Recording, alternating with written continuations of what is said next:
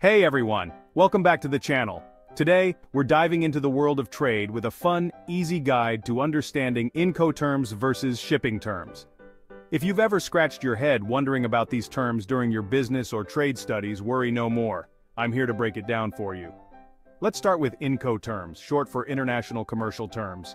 These are a series of predefined commercial terms published by the International Chamber of Commerce. They're like the rules of the game for global trade, defining the responsibilities of buyers and sellers involving the delivery of goods. For example, take the term fob-free on board. This means the seller clears the goods for export and loads them on board a vessel chosen by the buyer. So, if I'm selling paddleboards from California to my buyer in Australia, my responsibility ends when those boards are on the ship. After that, it's all on my buyer to handle the journey. Now switch gears to shipping terms. Think of these as the detailed instructions on a game board, guiding exactly how the pieces move, in our case the goods. These terms include details about the loading, unloading, and transportation of products. They answer the how and when things will happen once the products start their journey. Let's say our paddleboards are now sailing to Australia.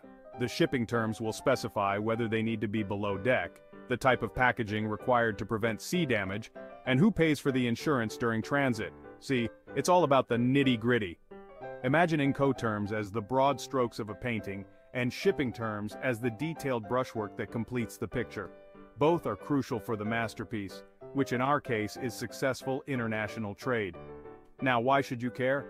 Well, whether you're a budding entrepreneur or a curious student, knowing these terms can save you from costly misunderstandings and disputes. It's like knowing the rules before playing the game. It makes you a smarter player in the global market. Before we wrap up, here's a little trade humor for you. Why did the trade deal go to therapy? Because it had too many unresolved terms. Alright, jokes aside, if you found this explanation helpful, make sure to hit that like button, subscribe, and drop a comment below with your thoughts or questions. And here's a parting quote to mull over. Trade is not about goods. Trade is about information. Goods sit in the warehouse until information moves them. So keep learning, keep trading smart. Thanks for watching, and I'll see you in the next video.